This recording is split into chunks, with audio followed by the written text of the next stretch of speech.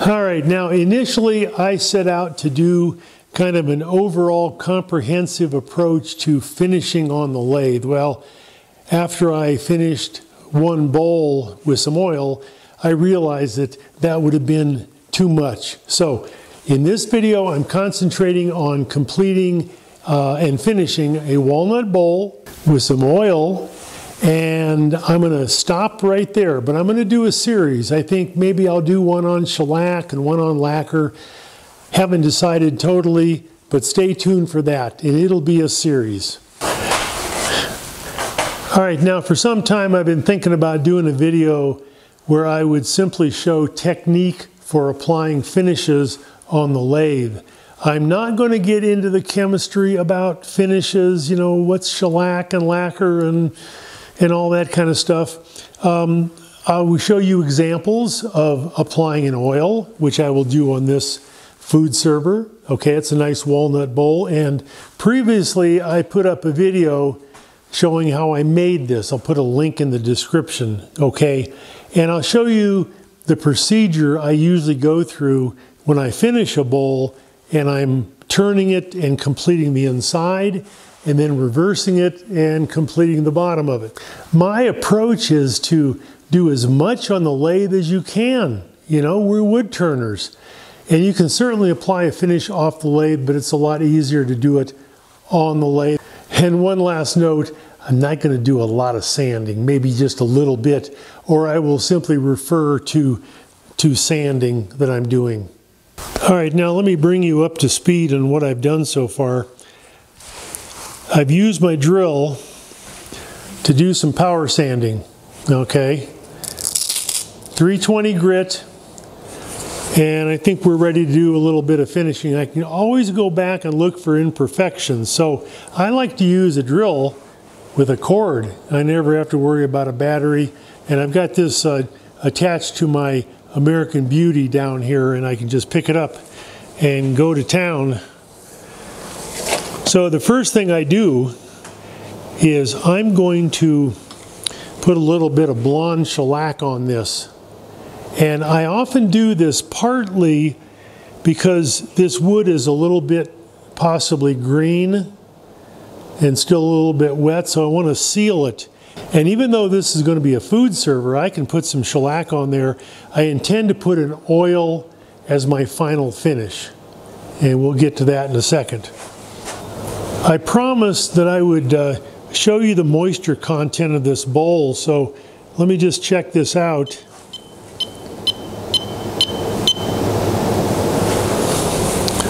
I'm going to just check this on a couple of different places. On the back side of this, I've got right at 13% moisture content, and I'm using my sensor on this. This is a general moisture meter, MMD 900, MMD 900. And if I put my hand back here, it goes right to 100%. It's sensing the moisture in my hand. I don't know if this surface here, let's try this right here, is flat enough. Yeah, I don't think so. The back side is a little bit flatter. I think I'm getting a better reading. So anyway, 13–14%, and I think this bowl is ready to finish and apply a finish. All right, now I had my dust collection hooked up here, so I'm going to just take that away. Get it out of the way. And I've just got that hooked around my post on my tool rest. Okay, so I'm going to put a little bit of finish on this, starting with some shellac.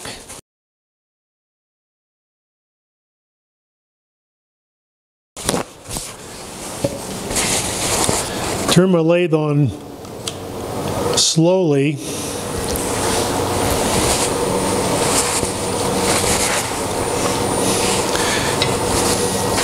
And I'm going to just use a paper towel. I've got my blonde shellac in a little dispenser.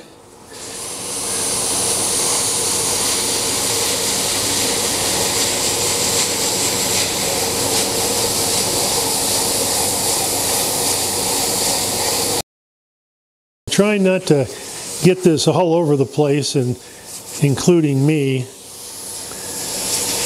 There. Let's shut that off and see what we got. Very, very pretty piece of wood.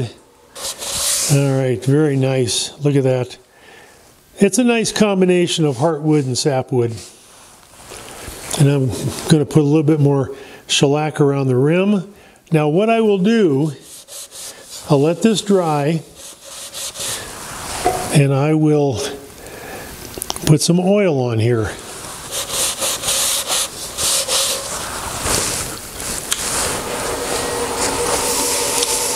This is just a lot easier.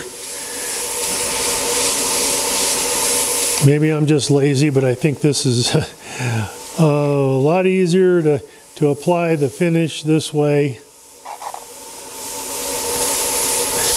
And this will probably really soak in there quite a bit.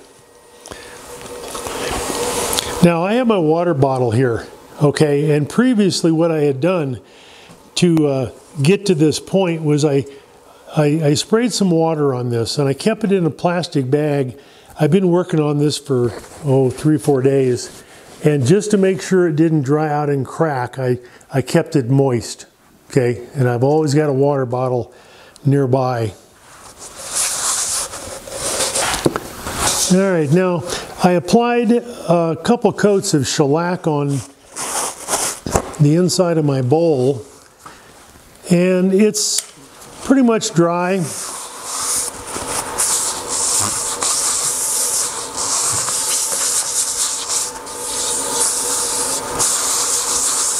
And what I'm going to do at this point is I'm going to apply some Doctor's Woodshop microcrystalline bowl wax, and I wanted an oil, so I'm reading the ingredients for this finish. Microcrystal wax bowl finish is a unique blend of purified walnut oil, and that's good enough for me. Okay, I need to explain just briefly my approach for oils and how I define an oil. Well, basically anything that you can thin with paint thinner or naphtha, to me is an oil. So we have walnut oil, tung oil, linseed oil, teak oil. There's a lot of oils out there, and I know some of you may not agree with that approach, how I define an oil, but that's my view of what an oil is, okay? And mineral oil, is that a finish? Well, not so much. I really feel if a finish needs to dry and have proper dryers mixed in there. Okay, it's got to be able to dry properly or polymerize to be a finish. That's my view. Okay, you don't have to agree with that. And the last thing I'll say about this particular project is I've got 4 lathes in my shop. I have the luxury of working on a piece on one lathe and maybe finishing it and applying a finish on that lathe and letting it sit and dry. Sometimes it's overnight, sometimes it's for a few hours. But this particular walnut bowl has a combination of shellac and finally an oil finish on top of that, probably 5 or 6 layers. So we got some walnut oil going on here, and I'm going to apply this the same way I did the shellac. And this is my procedure for finishing a bowl. I'm going to have this completely finished or 90% finished, and I can go back to it off the lathe, and if I want to, do just a little bit more. So I got a clean paper towel, shake up my wax finish.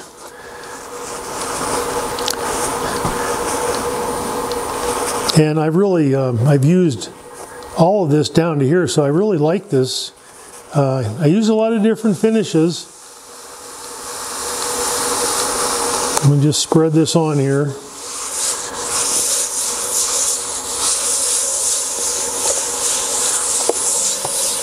Now I suspect this finish is going to take a while to dry. This is not exactly a friction polish or a shellac. So it may take an hour or two to get to the point where I can reverse this. If I reverse it now, I'm going to kind of mess up that finish. So I got it soaked on there pretty good. Let me bring you in a little bit closer. All right, now I brought you in a little bit closer, and you can see I've really soaked that surface with this this finish, and it's very wet, and that's okay. I'm going to let that soak in for half an hour, 45 minutes, and then check it out. If it looks like it's dry in some places, I'll apply some more finish and then go on from there. Okay, so far I have this inside of my bowl really pretty much completed as far as the finishing. You can see it's still wet from my last application of this oil. And I'm going to turn my lathe on.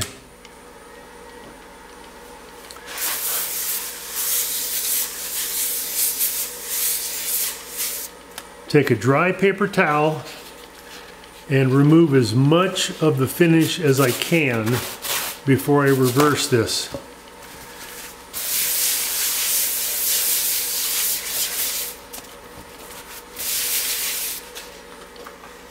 All right.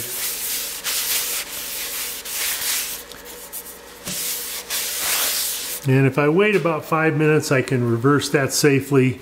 It's a little bit wet, but that's okay. Now to review what I've got here, shellac, probably 3 coats of this walnut oil, and it's ready to go. I can always look at it later on and kind of adjust the finish. I may want this a little shinier, I don't know, but I need to make that, I need to let that dry completely. So let's take this off the lathe and reverse it. All right, now I'm still in the procedure for finishing the bottom of my bowl. I've sealed it with shellac, and I've got a very wet coat of that oil on there. And I'm going to wet sand this a little bit. And the reason for that is I had some really funky, kind of funky grain, let's call it. It wasn't really torn, but it was just kind of laying over on its side. And I thought, I'm going to stabilize this a little bit and just do a little bit of wet sanding on it and see if that helps. So I got some 220 grit sandpaper here.